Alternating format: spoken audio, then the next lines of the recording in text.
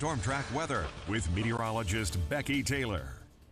Welcome back. It's 5:15 here on this Thursday morning, and we are watching some storms here across portions of the area again. This is a look out of our Holton camera. Now, I have noticed, even though it's probably not going to do it right when I'm talking about it, but I have noticed an increase in our frequency of lightning here on our Holton camera as we were waiting to come back into the show. So that usually means that we're probably seeing an uptick in the intensity of some of those storms here this morning. 70 degrees currently in Topeka, though. We're not seeing any of that rain here in the capital city.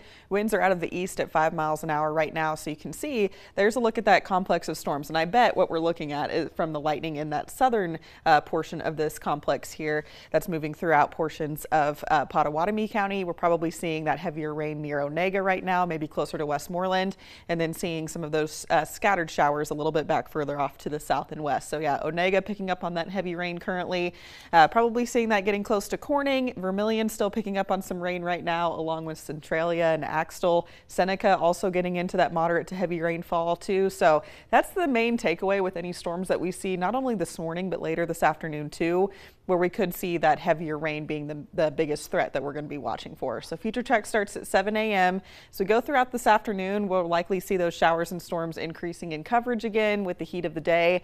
Best chance, I think, for heavier rain this afternoon will be in the western half of the area, but can't rule out showers and storms in the east either.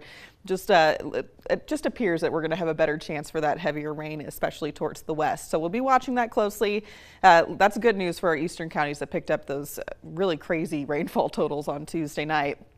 Coming up for Friday afternoon, kind of a similar story where we see those showers and storms developing in the afternoon hours, fizzling out once the sun sets, and then we're looking at mainly clear skies for Saturday morning. A few more storms possible later on Saturday afternoon and into the early evening as well. So weather pattern really not changing a whole lot over the coming days. Our winds are still relatively light out of the south and southeast, about 5 to 10 miles per hour. That's exactly where they're going to stay throughout the rest of the day. We may see some stronger winds at times, maybe around 10 or 15 miles per hour, but then we'll see those dropping back again heading into the overnight. That's going to give us warmer temperatures too, so we're already very mild, mid to upper 60s to closer to 70 in a couple spots.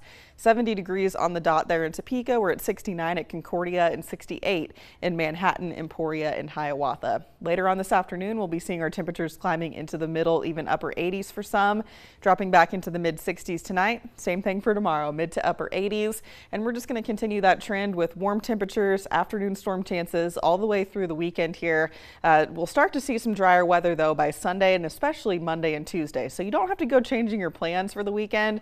Just keep an eye on the radar. There will be some chances for those storms through the afternoon and evening hours. We do have warmer temperatures on the way for Monday and Tuesday, climbing up into the lower 90s.